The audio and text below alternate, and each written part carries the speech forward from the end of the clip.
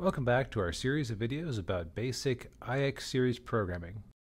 By default, all stations in a system are included in each master station's address book, but this is not always desirable.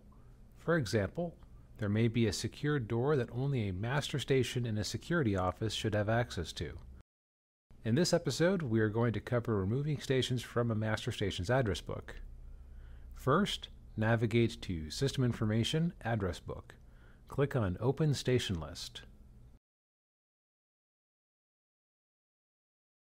All of the master stations are laid out in the rows on the left side, and all of the master, sub, and door stations are arranged in columns. Beneath each station, there are two columns, Select and Network Camera. Focus on Select for now. We will cover network camera integration in a later episode. Also, some fields will be totally grayed out.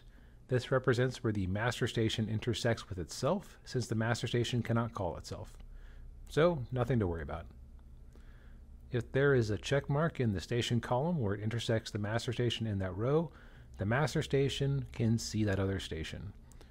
To remove that, click on the cell to bring up a drop-down menu and change the check mark to a blank. Do this for all the stations that the master station should not have access to.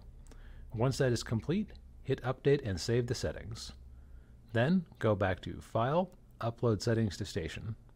Select all stations and click Settings to send the new programming to the stations. And that's it. Our master station now only has access to the stations that it should. Thank you for watching.